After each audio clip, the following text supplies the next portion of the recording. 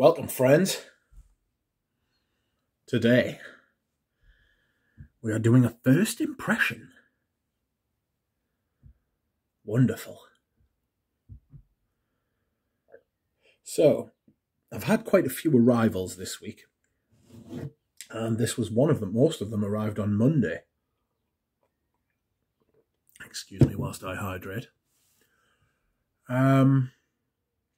This also arrived on Monday, but it was the first one to arrive. And I haven't done a video on it yet, but I have wanted to. And the fragrance I am talking about is called Sacred Scarab by Zoologist, the new release. So, I'd heard this was coming out, and I went on the website and saw that the samples were available. Excuse me. And I decided that I would get one. And so I did. And here it is, as you can see. Bought and paid for. I am quite looking forward to it. It is in partnership between Victor Wong and Sultan Pasha. Sultan Pasha has his own brand where he makes like guitars, and he makes like, he uses like outrageous ingredients that come from like all around the world. I don't know if he's IFRA compliant. I'm not really bothered. He kind of is known for like ouds and incenses and things like that. I'm not huge because I'm not into that sort of side of fragrance community for no other reason than I'm just not. But I've obviously heard of Sultan Pasha around, and I am intrigued to see how this smells. Excuse me, once again I must hydrate. But here we are. I shall read the review. I shall read the blurb, and I shall spray the fragrance. This is going straight on skin, because I don't have to test like 3 or 4 at a time now, you know. So I am looking forward to this. Sacred Scarab, perfumer Sultan Pasha. Guided by the sun, the scarab propels tightly packed dung backwards to a burrow lined with dusky spheres. Underground, it deposits a precious egg into the ball. In time, the larva hatches and feeds until it emerges, fully formed, and instinct drives it down the same dusty trail to repeat the cycle. Like Egyptians entrusting sacred mummies to tombs for the journey to the next life, a scarab burying its treasure marks the dawn of a new life. Zoologist's Sacred Scarab captures the mystique of Kiffy incense, a blend of blue lotus, raisins, plums, olibanum, myrrh, and juniper. Once bound with wine and burned in ancient rituals, today this divine scent guides your spirit on a path to discovery and rebirth. The notes. Top notes. This sprayer syrup thing is actually quite good. Top notes: aldehydes, lemon, civet. Heart notes are blue lotus accord, wine accord, and plum.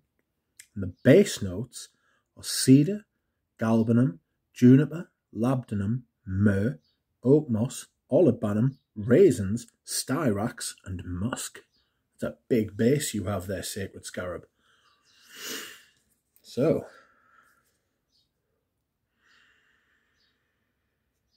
it's got a very indie feel.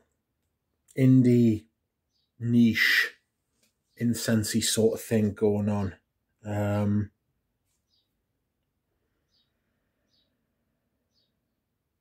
Get the aldehyde blast straight away, and the lemon. Oops, let me put this back in. But then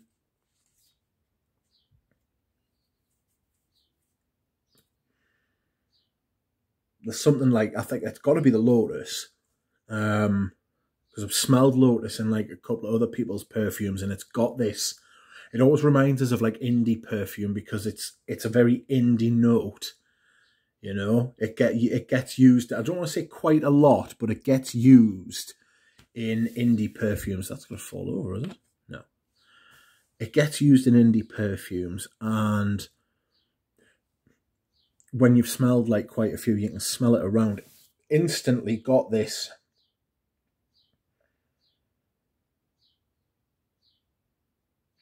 I don't mean abnormal in a bad way. I mean abnormal in a good way. You can tell straight away that it's not a designer perfume. You know, it's a good thing. A modern designer. It's more niche. I'm getting the myrrh. I'm starting to get like the beginnings of like incense. It's very nice. Very, very nice. Very pleasant. Lotus is, the big houses just mustn't be interested in lotus, but I smell it quite a lot.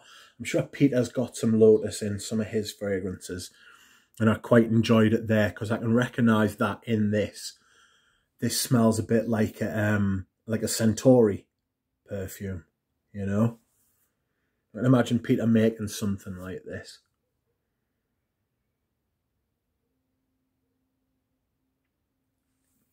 With the reputation of like ouds and atars and stuff, you would be forgiven for thinking this would be heavier, but it's not. It's very, very well balanced, you know, especially when I was reading the note breakdown, it was base heavy. I've got to admit, I have smelled this before. I sprayed it when I first got it on Monday. I smelled it and I was like, I don't know how I feel about this. Like, I like it, it's decent, but I don't love it. But I can imagine a lot of other people really enjoying it. I can smell the galbanum in it now. It's got this green kind of fresh. I don't always think galbanum smells fresh, but it's got this green life to it, you know. Like I'm recording this in the middle of June. There's life going on everywhere, you know. June in the northern hemisphere, there's like at the height of spring, summer. You can hear birds chirping in the back. Honestly, sometimes they perch on my window, and I'm like, "What you doing? Get out of here! You're a bird. Stop perching on my window." I wonder what they think. I don't know. Maybe they would eat this sacred scarab. Sorry, I'm off on a tangent now. Juniper in the base is an interesting one, isn't it? Maybe that's giving it like a bit of like life, you know, like because I always associate juniper with like fizz. I get a fizzy sort of vibe from juniper. Got a little bit of sweetness as well. I imagine that's like the wine, the plum. It's nice, it's good. I'll almost certainly revisit it. I will use up this sample and see how I feel about it. As of yet, I'm not like running out the door to buy a bottle, but I'm also not closing the door to buying a bottle either. Very pleasant. It's very niche, indie, that kind of thing, but it's quality. It's well made as well. So I'm interested. I'm intrigued. Try it. Get yourself a sample. It's well worth it. Thank you very much for watching. I hope you have enjoyed my first impressions of Sacred Scarab. I have. I will see you again soon. Goodbye.